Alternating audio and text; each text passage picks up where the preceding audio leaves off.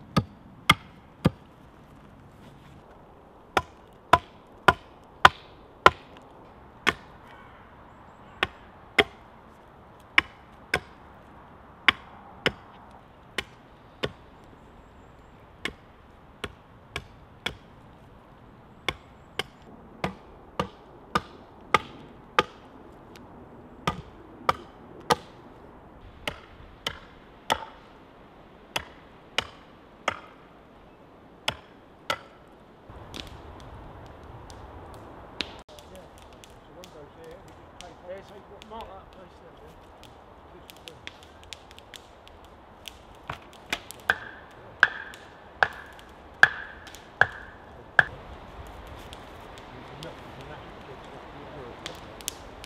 It's going on the top, and the other's laying from the top. So this can go back through. It needs to go halfway over.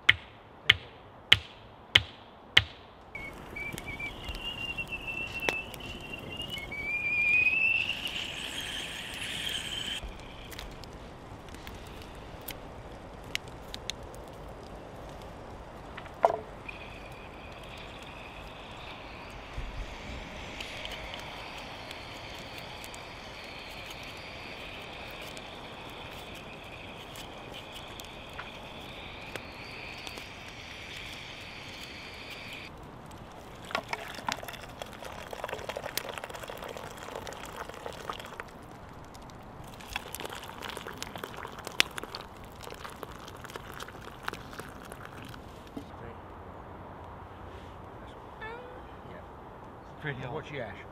I'm just going to get a couple of bits of wood for that just while we talk.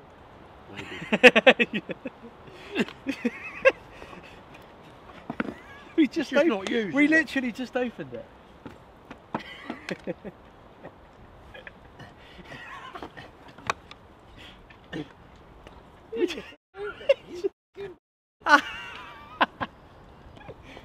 We just did. Give it here. I'm looking for the hammer. It just wants freeing off. I know what it wants to. It's because it's never been used. I can't imagine trying to do that while you get shot at. No, just don't shoot for a minute. I did a cracker on the field, talking away like this. Yeah. Chat, chat, chat, chat. Right on the back of the sleeve, you know. Right, it's pouring out. It was. It was lovely. I looked when I saw it, I thought, Jesus Christ. Welcome back to the Viking House series, the Turf Roof Viking House series. We're back in the woods. We haven't been here for 2 months, was it? Yeah, at least that. Yeah, at least that. It must be about 2 months since we've been here. A lot's happened in those 2 months. A lot of rain. Yeah, we've had a ton of rain. The roof's still on, yeah, which is good. But obviously I had my daughter, the birth of my daughter. So that's taken up a lot of time lately. And this is actually an hour and a half away from where I now live, down in Somerset in the West Country. So it's been hard to get back up here. But now I'm coming up, obviously I've got a bit of time. So I've brought Dad along, I've dragged him along. And he's brought the muscle with him. Yeah, I brought the muscle with me and the brains. But basically today what we've been doing is a bit more hazel hurdle fences to basically make the walls really of the shelter and just enclose it in a bit more, because previously it was just an open plan roof really, just a lean-to type roof. But now you can start to see a bit more of the structure of what I wanted to get done there. In general condition, it's looking all right, isn't it, Dad? It's all okay. It's all held up okay. The grass has died. You can see it's white now because we're winter. The grass has died back, but we're hoping, fingers crossed, spring, definitely summer, for that all to shoot up. It would be lovely to see and be, I don't know, maybe a foot, maybe 2.5 feet, a foot to 1.5 feet off the roof, which would be awesome. Just right for the deer to graze. Yeah. Speaking of deer, we have been halfway through making a bit of a fence at the back of the structure.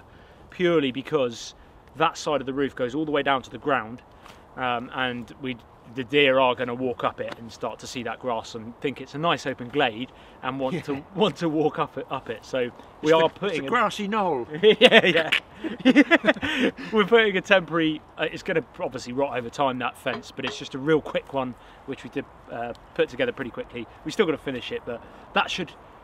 It's not going to prevent it. They could jump it, but it might just deter them a bit anyway. So we've got one more thing we're going to do. Dad's brought out some tools with him. Yeah. Antique one. What have we got? It took us about 5 days to work out how to work it. We don't exactly have the brains of Britain over here. Even with our advanced military training, we thought we'd be shot dead by the time we had to dig a foxhole with this. I'll tell you what, Jax the dog could dig a foxhole faster than the two of us, father and son, could open this and dig a foxhole. Let me show it in close up. It's an interesting piece of kit, though, isn't it? It is good, yeah. It's got really nice leather pouch. That obviously goes through your belt at the back. So you picked this up at an antique store, right? I think it was an antique place where I got some old axes and stuff like that. But it's really nice leather. It's got double handle. Obviously it goes in there. You know, it locks in there like that. But that's a really nice piece of kit. Well, isn't it? Yeah. Now this is the... It's folded like this. It's got... How's it folded, sorry? It's folded, no, like this. That's how it's folded. We had it. It's a really useful piece of kit. But you can see it's got a spike on the back here. It's got a shovel here, and it's got the bent over lip so you can stamp on it. But we figured it when we did get it. We did get it open. There's no guarantee this is going to happen again, folks. Yeah, you're live now. This spike comes up, doesn't it, Mike? Yeah. It comes up, and you think, well, that's really cool because that breaks up rough ground. Because we're going to dig a little drainage ditch around the edge there, so there's a very, very slight fall. Yeah, in the ground. Sort of right to left here, only small. But we figured, you know what? It takes 15 minutes to dig a little drainage trench, and then you fold this bit down, and then you fold this bit up, and then you can shovel away. So you break it up with a spike, and then you fold this up. So we're going to have a go at it. See if it works. You don't need to use the bench. Got it! I got it! No, I know what I'm doing. There's years of military training. Right, it goes round, and then it does this. Double locks. Yeah. Can you see that, folks? So you can use this spike. Just do it here and we're in the fireplace. You can drive the spike in like this. It's a pickaxe, really. It's a pickaxe is what it is. It's a really cool little pickaxe there. So I guess you break up the ground a lot more with that than the roots. Break the ground up like that. Then you can fold. You can pull it. You can chop it and look, pull it out like this. Pull it might be a good way to make it. That's working well. If we're digging a ditch. Sorry about the water bottle there, but. Or you can turn it round as a shovel. Obviously, look. Not like that. Not at this angle, obviously. You'd fold it again, but I'm not going to run the risk of it not working. Yeah. I'll do it in a minute. Look, you can shovel it out. So handy little tool. We think it's, what was it, 1965. 1965. Any of you military guys out there have ever used these? It looks immaculate. I don't know if it's been used. Probably not, but I mean, I reckon it's a service issued one. Yeah. Maybe when we used to have what we called national service, we had stuff called national service, which I just missed. Explain national service quickly. National service is a national service. You had to go in the army. I believe it was for 2 years. And boy, if you thought you had a chip on your shoulder, they would straighten it out. Most people that came through, a few years older than me, so I just missed it, I would like to have gone into it. It really straightens their head out because you come out with, I don't know, a different moral standard, a different work ethic. Better values and stuff. You have better values. You think you're going to beat the army. No, you don't. If they want you to do something, if they want you to dig a hole with your teeth, you will dig it.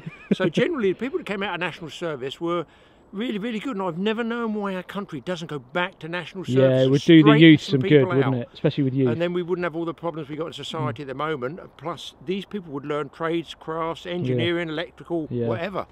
So I'm going to learn, well, not as clever as that, I'm going to learn shoveling. So I'm off while Mike shows you around the camp. Yeah, okay. So while Dad's doing that, just so for those who have missed the Viking House series, I'm going to put a link in the description and in the top of the screen, and you'll see the episode. We've done 2, maybe 3 episodes on this so far, and you can see the build from the beginning. But this is the turf roof, which was inspired by the Icelandic style Viking houses. However, they built theirs with a stone foundation. This woodland does not have stone in it at all, anywhere. And we would have needed tons of stone to get a good foundation, so I've put my kind of own twist on it. Turf roof is there. That is sitting on top of these hazel hurdles, which is basically interwoven hazel sticks. That's acted as a base for this turf to sit on top of. Yes, there will be still a few more holes in it, but we've filled it as much as we can. It's sort of more of a storage shelter, really, than a, you know, but it would certainly do as a multiple night camp in it. Then I left this one a little bit higher up this pitch on the A-frame, and that's why Dad's digging the ditch, so that any water that runs off is going to hopefully, well, any water that comes from this slope here, this is sloping down, will hit that ditch and not go into the shelter itself.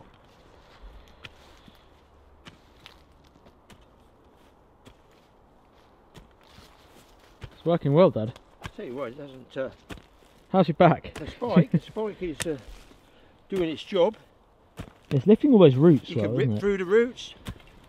Don't get me wrong, folks. This is peat, so this is easy. But we're below this, so we go down about what 18 inches. We got a gravel base. Yeah. And it's solid there. You must have seen the other films Mike's done. Yeah, it's really hard ground after that. It really crucifies you, the ground here digging, once you get down past that 18 inches. Gravel and digging is just horrendous. I'll tell you what, you can rip tree roots up, look. Yeah, it's good. It's that spike on it. It's a good piece of kit. It's pretty heavy, but that's because of the era. I don't know, it must be British service personnel, tell us. Yeah. Or is it a different country? Yeah, we don't know. It might not be British. It could be... It might Polish, something like that. Yeah. I don't know. It might be... would it be a NATO country being that early? I don't know. We've also put some hazel hurdles at the back here. And here is the beginning of our deer fence. Just a 3-bar stock type fence. Real simple. And like I say, temporary. It's more to just put them off. They could jump back very easily, but it's just to put them off. And yeah, so they don't climb up onto this turf roof. We're going to put another section in there. And we do have a few more hazel hurdles that we need to add to block off the rest of this section. But we're getting there.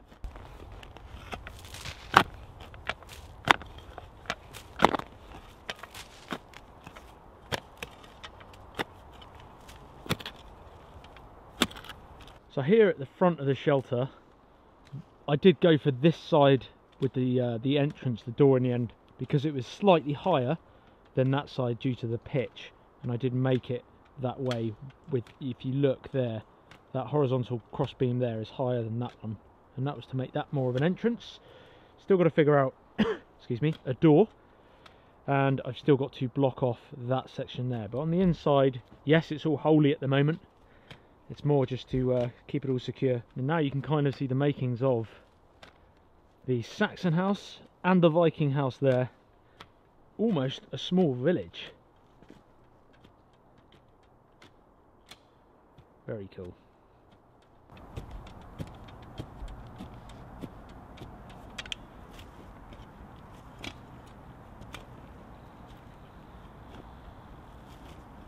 For those others that are new to the channel as well, we have built an Anglo-Saxon house here with watery thatched roof, and I still need to finish the interior of this. It's pretty dark in here at the moment, but that's as much as I can boost the camera with it all fuzzy.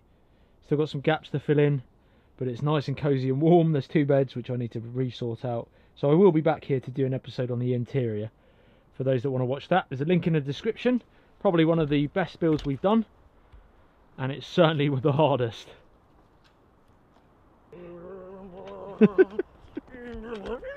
What you doing?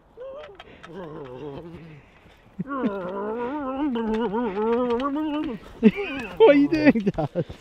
I'm stamping it all down. That is Your... prehistoric drain channel. Is that how they did it? I do like this, and I fold it down now. I know how it works. It's just not been. It's not been. It's not being used very much. So just imagine now you're under fire, Dad. Yeah, You've got to fold that away. You can close it on your finger. Yeah. So when you put your hands up to surrender, you've got your fingers strapped. Job done. Yeah, I like your Scalextrics track as well. Yeah, I've got good speed up. It's only the bend that slowed me down.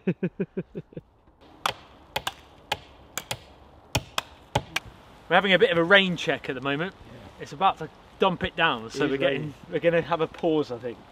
That's got something cool. Talking of pause, I'm walking through the woods doing filming, which I do, I had a little GoPro with me, and I thought, what's that white stuff over there? I haven't seen that before. And lo and behold, look what I find. That is awesome.